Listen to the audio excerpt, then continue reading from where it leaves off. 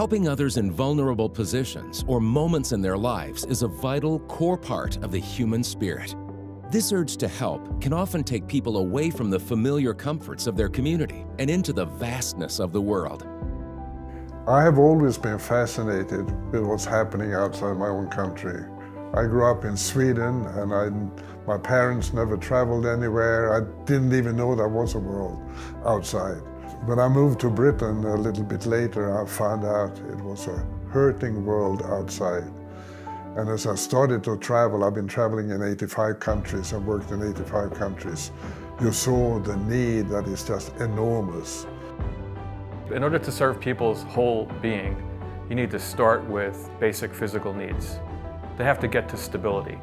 And then once you have basic physical needs met, shelter, food, clothing, then you can reach the individual person with emotional support, spiritual support, enabling them to do more with their lives. As we think that holistic approach is helping people in need in a holistic way, like in emotional, physical, spiritual, as well as their need, whatever they are going through. So we are helping these people who are going through physical need because they are below poverty in Nepal. As you know that Nepal is economically down and then people are struggling and living in a dire situation. We support for their betterment.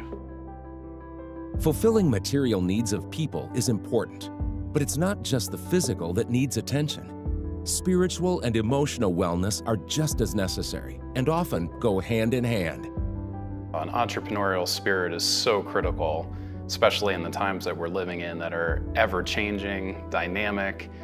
You have to be flexible and agile in the type of world that we live in. Before COVID, we had a lot of skill training programs that were running for 3 months, 6 months with groups of 25, 45 women at a time. But when COVID hit, we realized we couldn't have that large of a group for that long of a time. But by nature of the circumstances that we were in, we had an entrepreneurial approach in doing something that was more sustainable than just the food relief that we were providing within the first couple of months of COVID. The idea of serving and helping others is not new, but it is needed right now more than ever. ServeNow is a Christian organization that specializes in providing aid to those in need and keeping a strong message of spiritual growth and serving the people. Working very closely with our national leaders is very key to the approach of ServeNow. We believe they know best what the needs really are in their community that will make the biggest difference in transforming and improving people's lives. So all kinds of services, from mosquito nets to clean water to winter blankets to skill training, micro-enterprise type projects to tutoring activities for vulnerable children, summer camps, bicycles for pastors, teaching, training for leaders and pastors who don't have access to education like we might have. ServeNow's mission is to continue responding to crises quickly and transforming people's lives. Together with resources, inspiration, and a strong community, we can all serve together right now. We're building infrastructure.